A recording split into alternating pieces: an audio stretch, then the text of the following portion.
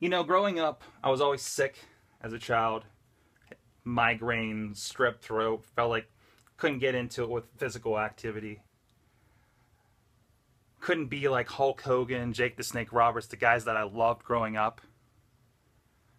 Then I discovered being on stage with band, with solos, with a rap group, as crazy as that was.